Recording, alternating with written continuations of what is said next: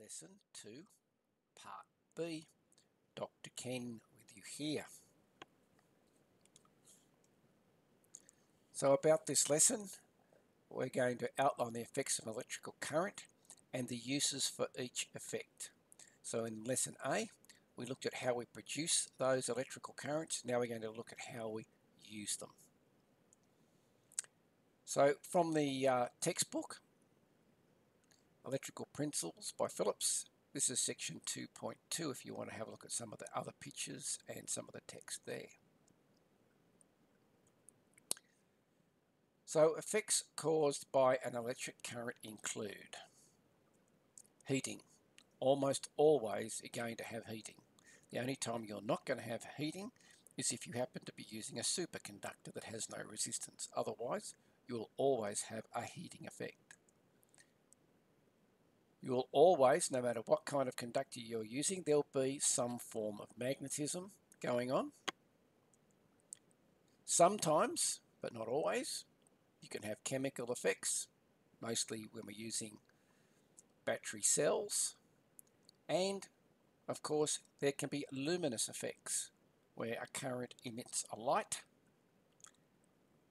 And finally, a physiological effect. Our bodies are made up of bioelectrical systems, and if they come into contact with too much other electrical current, we can have huge problems. So the first one we're going to look at is heating. So in heating, we're looking at the current flow through a heater element of some kind, and here's our heater element, pretty obvious, and it's producing radiant heat here. So this is normally a tungsten element. It's made of tungsten, and the reason we use tungsten is we can actually make it quite hot without melting it. So tungsten has a very high melting point. But you'll also notice something else coming off here. Even though there's lots of heat, we've also got a little bit of light. There's a little bit of light coming off the heater. So as the element gets hot, it glows and a little bit of light is given off. So all heater elements tend to give off a little bit of light, even though the light's unintentional. It's not part of what we want. We want mostly the heat. So heat is developed when current passes through a resistance. And as I mentioned, it's a tungsten element usually. The next one is magnetism. A basic application of the magnetic effect is the electromagnet, which has a coil of wire wound around a soft iron core. When the current flows in the coil, the iron core becomes magnetized or turns into an electromagnet. And a common use of an electromagnet is a device called a relay. So here's a picture of a relay. I'll just quickly turn my pen on again. And this is our coil of wire here. So I've got a big coil of wire here. And if we want to pass some current through here, we're going to produce a magnetic field here. And if we produce a magnetic field there, the armature it's called, here, this little thing in here, it's the armature, this will close. So the magnetic field will cause that to close, and of course if that closes, then the contacts close. So we can use a small amount of current here. I'll just use a small lowercase I, and it allows a large I to flow when it's closed. So that's what's happening over here in the second diagram. You can see here our armature has closed, therefore our contact is closed. A large amount of current is now flowing to this heater element, indicated by the red arrows. And so we've used a small voltage here to get a larger voltage or a larger current flow. So in a sense, a relay is a form of amplifier. It's a digital amplifier because it's either on or it's off, but that's what it does. you can use a small current or a small voltage to switch a much larger one. Other applications for magnetic effect are things like power transformers. Of course, these are AC devices, and this zone transformer here will have a primary winding and a secondary winding, and there'll be some kind of soft iron core in between. And I can tell from the size of the insulators here, we're probably coming in at something like 330 volts, and we're going out at 132 kV, kilovolts. So coming in at 330 kV, going out at 132, so it's a step down transformer. And the only reason this device works is because we're using alternating current. I just put the alternating current sign there. Magnetic fields are going up and down, up and down, up and down, cutting the conductors because of the alternating field. And you get this mutual induction, it's called, and the transformer can be used to step voltages down or up. The next one is our motor, and we can connect 3 phases to these terminals here. And because the 3 phases are actually alternating at a different rate from each other, we can create a rotating magnetic field, and that rotating magnetic field is then used in turn to rotate the shaft of the motor, and we turn electrical energy back into mechanical energy.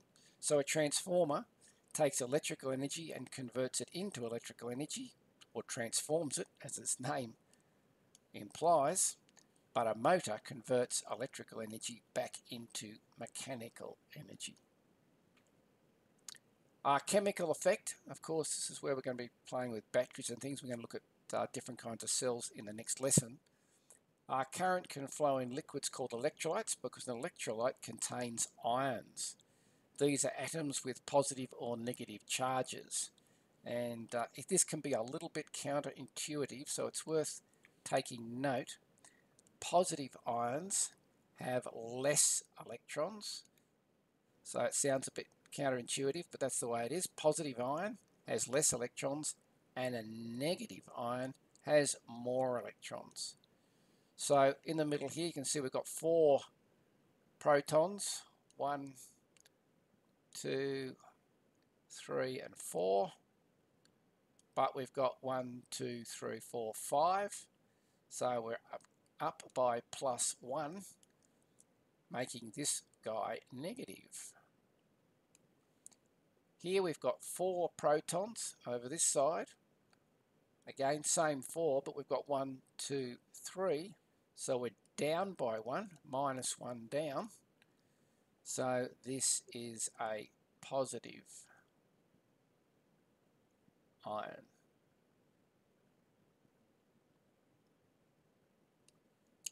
My very rough positive symbol. And where can this be helpful? Well, it can be helpful in electrolysis. In this particular case, we've got an example where we're using positive ions to move the cathode to the negative ions towards the anode, and making purified copper. So again, in here we have some copper with contaminated, so Cu is a symbol for copper. Copper plus impurities on this side, and if we put a current through that impure copper, the copper will transfer via the electrolyte solution, and the pure copper will be deposited on the cathode, and the impurities will be left behind, and some of the impurities will actually go into suspension also in the electrolyte and end up in the bottom of the tank. They just physically fall out. So this is a great way to purify copper. We just use electrolysis by passing electrical current through the impure copper, and the pure copper gets deposited on the cathode.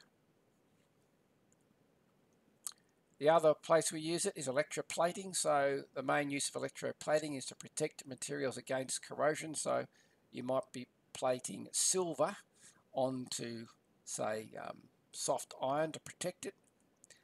So the part to be plated is connected to the negative or to the cathode, and the anode is made of metal to be plated onto the part, and both components are immersed in the electrolyte. Current flowing through the electrolyte causes ions to flow from the anode to the cathode, and you end up plating the cathode with whatever it is, the material that you've got on the anode. Galvanic corrosion is an interesting one. This is where you get an electrolyte, but you get dissimilar metals. So corrosion occurs between a voltaic effect in which two dissimilar metals and the electrolyte form an electric cell. This normally happens particularly in seawater, where seawater is salty water. It's a great electrolyte. The current produced by the cell causes the metal to corrode, with one of the metals corroding before the other. So to limit the corrosion, we use a thing called a sacrificial anode is put in place and in contact with the metal being protected. So you can see here probably a drilling rig of some kind out at sea, and you can see that we have sacrificial anodes that have been welded in place all over the place. So you can see them here. There's lots of them in this picture. Lots and lots of them. I'll just, circle a couple of them. You can see a few of them, but they're everywhere. These two big ones in the foreground are really obvious. And these are zinc. The reason they use zinc is lower or more reactive than iron. So the structure's made of this stuff. So this is the structure. It's made of iron, but we're going to use zinc and bolt it to it. And as the galvanic effect happens, so rather than try and plate the entire structure in, say, silver to protect it,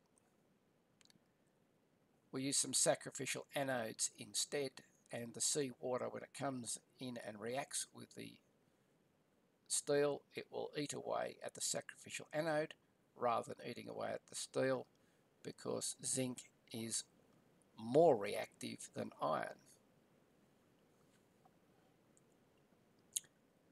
So luminous effect is the next one. Light is produced by passing an electric current through certain types of gases, which ionizes and creates plasma. An example of this is the fluorescent lamp or the fluoro tube. It has mercury vapor gas, and as the gas ionizes, it produces UV light. Of course, that UV light then goes through the phosphorus on the inside of the tube and gets converted into white light. Also, a light-emitting diode, an LED, produces light by way of what is called the electroluminescence effect, which is caused by electrons releasing energy in the form of photons or light as it goes across a PN or a diode junction. So here's our light-emitting diodes. The first diodes ever created in the mid-70s were the red ones. They were pretty easy to produce, and about 10 or 15 years later we kind of moved from red to green to yellow, all the way up to blue, blue being the hardest colour to produce. And as you can see, they come in a variety of colours, shapes, and of course now we also have white light LEDs. So LEDs operate from a low DC voltage and current. They have a long life and can maintain a constant light output for a long, long time. Physiological effect, we'll go into a little bit of this and some more of this in the next lesson. Your body is very, very much built around a bioelectrical system. Your brain has a bioelectrical system for remembering things in synapses. Your heart has a bioelectrical system with your lungs that operates automatically to keep you breathing and your circulation working. And you have a bioelectrical system for feeling pressure and heat within your skin. So there are many bioelectrical systems in your body. So this physiological effect is caused by passing a current through a living organism. First thing to note is blood is a good conductor because your blood is largely water, but it's contaminated from an electrical perspective by plasma and other chemicals, making it a great conductor. Current flowing through a human interferes with the body's bioelectrical nervous system, and the effect on a human depends on how much current flows and the path that it takes through your body. So there's two things that we really need to take note of here, is how much current and the path that it takes.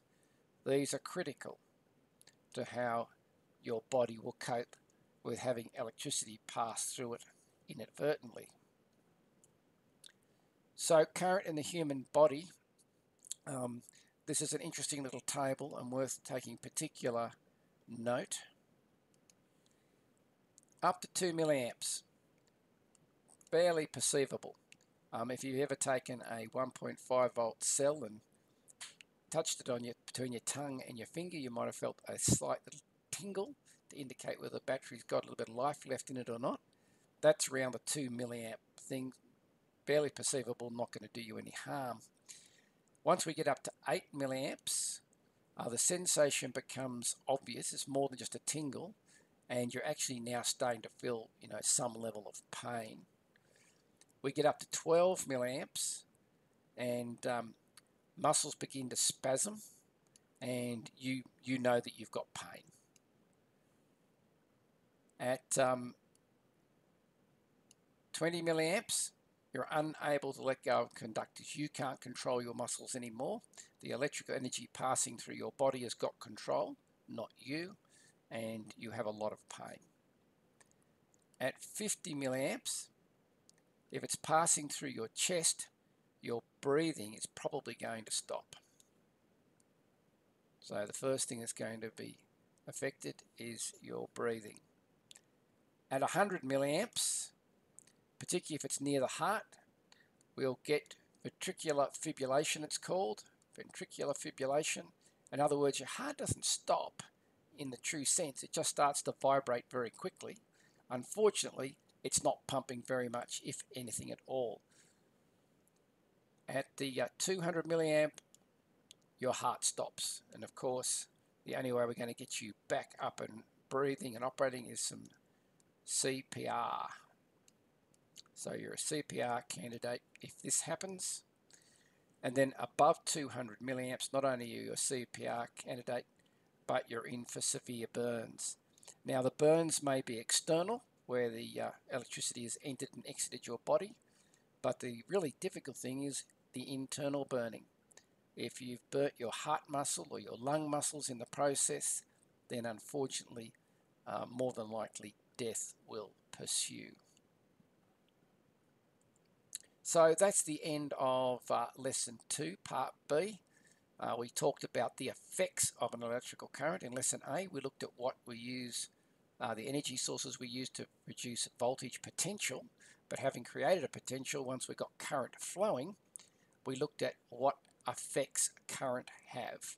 So I hope you've enjoyed looking at the effects of current, and we'll take that a little bit further in Part C.